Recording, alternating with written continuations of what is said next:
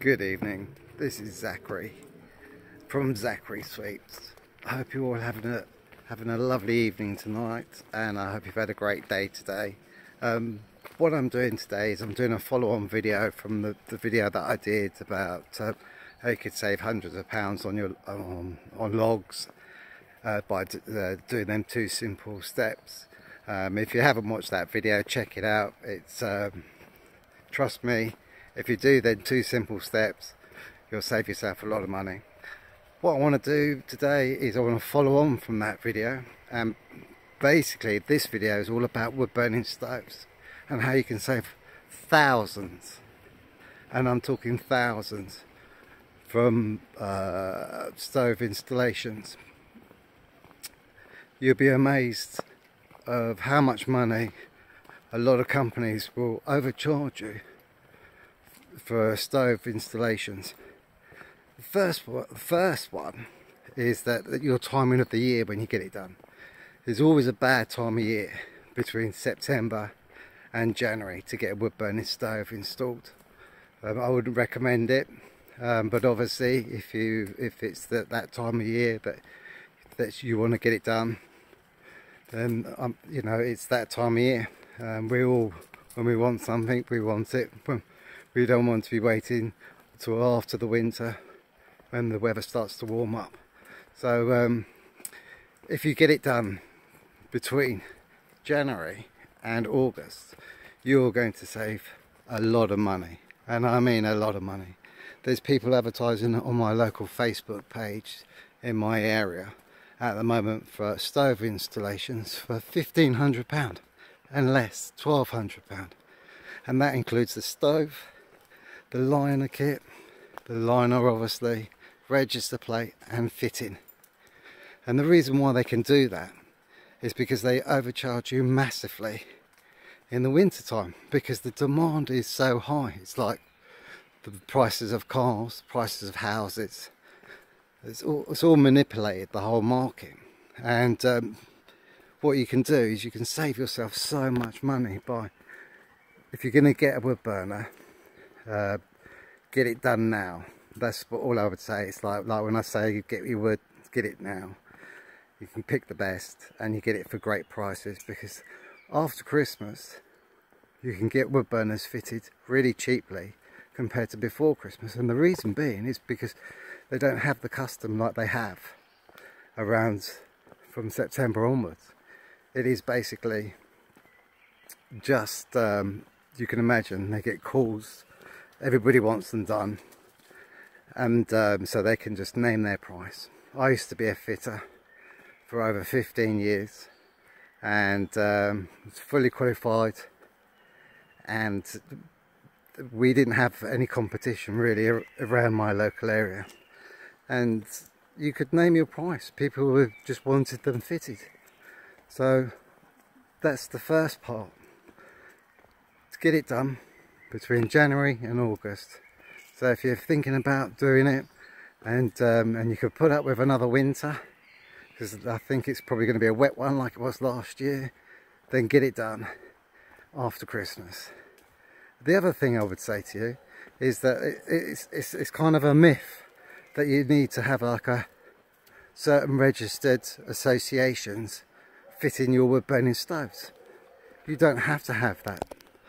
And then a lot of people don't know this, and it's very sad that they don't know this. But basically what happens is that you have people that they get these appliances fitted. I'm just going to push my camera down because there's someone coming along. And basically you get people that they feel like they have to go to these certain associations to get these stoves installed. And what happens, it's not true. You can have your local builder install your wood burning stove. All you need to do is get the building inspector from the council to come round and sign it off. And they charge, I think it's about £200, £250 to do it. If you're going to go down that route, then that's one of the cheapest options to do it. Because what will happen there is they'll sign it off for you, and then it's all above board with your insurance, and then you're sorted. You don't have to pay this silly amount of money. The other thing I was going to say is that you can buy all this stuff online yourselves. Most of the stove installation people, that's where they buy all their gear. They buy it from the same places as you can. There's no stopping you going to direct to the manufacturers of any particular brand and getting the product sent to you. When I used to do a lot of stove installations, I used to use one company, and they're called Stoves R Us. They're an amazing company, and basically what they do is they do like a liner kit, and it's a liner kit, and it basically comes with a liner, the pot hanger, the adapter to connect it to your pipe on the wood burner, the register plate and a bird guard. But the bird guard is all connected to the pot hanger to connect to the pot. So you can buy the whole unit from the chimney pot right the way down to the wood burner, and the plate that goes, the register plate that goes across underneath inside the builder's recess, which is the brick square opening where the wood burners normally go. You can do this. It's great. It's absolutely amazing. So what you can do as well is you can buy the all this stuff online. So to get a liner kit, it would cost you would be looking around £280 plus VAT for a 10-metre liner kit, and that comes with everything. And that's from a company like Stoves R Us, and there's lots of other companies out there. You've just got to go online and you can get all this stuff easily, and it's delivered free as well. Whereas a lot of other companies, they will charge you to have these products. When they're delivered to them, they will charge you to deliver it to your house to install it, and they'll probably charge you £1,000 just for the liner, when you can get the whole kit £280 plus VAT, £45 to £95 plus VAT for the pot hanger. You know, £45 for the adapter that goes from a 6-inch liner to a 5-inch adapter, depending on what size wood burner that you go for. These things, it's amazing the money that you can save. So then once you've got that, the liner kit, all you're looking for after that is you're looking for your wood burning stove. So with wood burning stoves, basically, excuse the train, it's a London to Brighton train. It's actually running, which makes a lovely change. It's been running quite frequently recently. So basically what you need to do is you can go online, you can look around, you can get a wood burner. You can either get a wood burner for £400 or £500, depending on what your budget is, or you can get a wood burner for £1,000, £1,500, depending on what sort of style room you've got.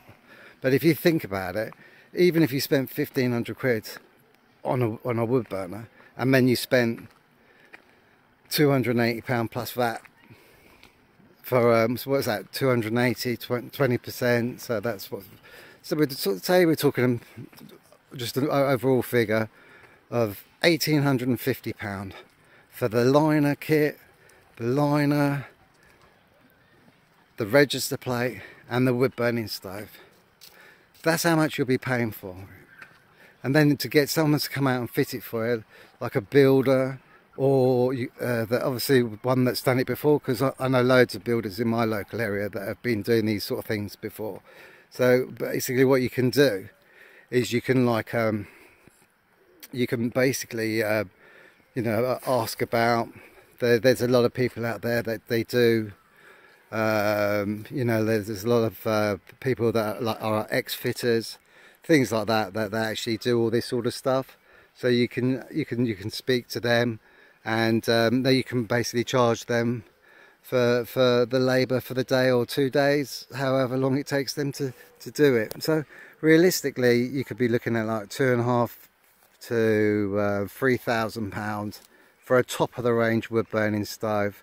If you really wanted to budget and you've only got like sort of 1,500 quid, 2 grand as a budget, it's very simple. You know, all you need is the liner kit, and that's all you need. Then after that, all you need is have the liner kit fitted, then look around for a wood burning stove that is about £400–500, and then after that, you know, you get someone to come along and they charge you sort of £400–500 for a day's work. Them and their mate, you can get it signed off by the council. As I said, it doesn't have to be signed off by an association like most people assume straight away. Obviously make sure that they've got the experience. There's a lot of ex-fitters out there that will do the work for you, and basically do the work for you, and then what they would do is that they would then what I'd recommend is, if you're going to go down that route, then what I'd recommend is that what you want to do is you want to basically go along, and when you install it, what you want to do is you want to install it so that there is only 3/4 of it done. You don't want it all done. You don't want it all installed. You just want 3/4 of it installed. And then what will happen is the inspector will come out, and then he'll check it out for you. And then what will happen after that, once he's checked it all out for you, then what happens after that is, you know, you finish off. Never ever do the whole job in one go. Never do that. It's just not worth doing that.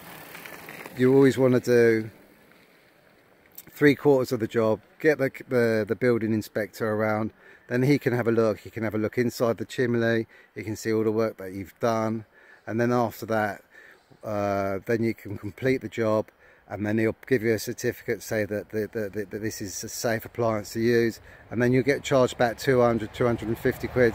So I'm talking about, like, if you wanted an £8,000 stove installed, you could get it done for £2,500 to £3,000. If you wanted to get like you know, a £4,000 to £5,000 stove installed, you could get it done for like probably 1,500 quid to £2,000. Very, it's amazing the money that you can save, and so many people just aren't aware of this. They feel that they have to go to these certain places. Some insurance companies say they guide you in certain directions, you know, like and it's all like it's all not true.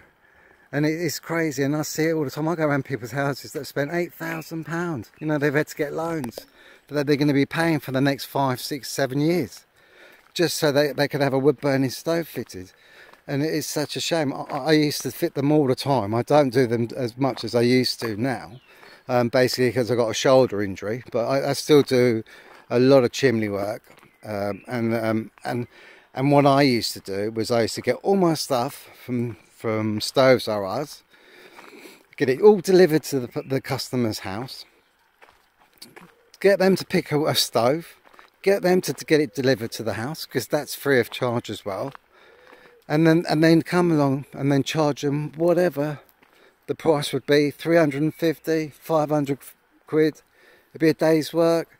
If it needed opening up back to the builder's recess, depending on what sort of style property it is. If it's a Victorian house, when they build the Victorian houses, they already had, before they put the fireplaces in, they build the houses with a builder's recess. Then they build the chimneys, fireplaces in afterwards. That's what they do. So when you take a fireplace out, you'll look at, because a lot of people make this mistake even in cottages and all sorts, where they'll open up, they'll take the fireplace out, and they'll look behind and they'll see all these really nice bricks, this nice brick pillar going across at the top, like a lintel shape, but in a sort of a half moon shape. And they'll look at it and they go, oh, this must be the original fireplace. And I've done videos on that before, where they've gone out, they bought a grate, put it in there, and it doesn't work because there's a bit of maths, but the way that the chimney has to be like either 8 by 8 inches or 9 by 9 inches, things like that. So what they do is they make the fireplace opening at a certain height. So once they do that, then that's what happens. They make the fireplace opening the certain dimension to the chimney itself. So if it's 8 by 8 inches, it's calculated, so otherwise it won't draw. So if you open a fireplace up in an old property and then you put a grate in there, then what will happen is you put the grate in there, and then it won't draw up in the chimney. You have to raise it up, put bricks under. I can imagine there's quite a few people out there that have actually done that sort of thing. And but for a wood burner, it will sit in there perfectly. And remember, when you buy the wood burner, it will come with a 1 meter length pipe free with it. They always do. So you'll only have to make 2 purchases when you're getting your products: the liner kit and the wood burner. And then you've got to get someone to come and fit it for you. As I said, there's a lot of builders out there or ex-fitters out there that will come and do it for you, and then you can get it signed off from the council, and you can save yourself thousands, absolute thousands. You'll be surprised how much money you can save. Just go online and check it out. That's all I'd say. I've fit my own wood burners. I would never ever go to a company to get it done. Obviously, if you're not confident enough, and I'm not saying that the companies that do the work aren't capable of doing it. They're very much capable of doing it. But I'm saying that the prices are spiraling out of control at the moment. And if you want to have one, and you just think that there's just no physical way I can afford one, then that is the best way of doing it. So remember, you don't have to be a member of an association. You can get the council to sign them off. They charge you a certain amount of money. You can check that out as well. You can buy all the stuff you need online. Two products you need to buy. As I said, the liner kit. You obviously need to get a chimney sweep to come.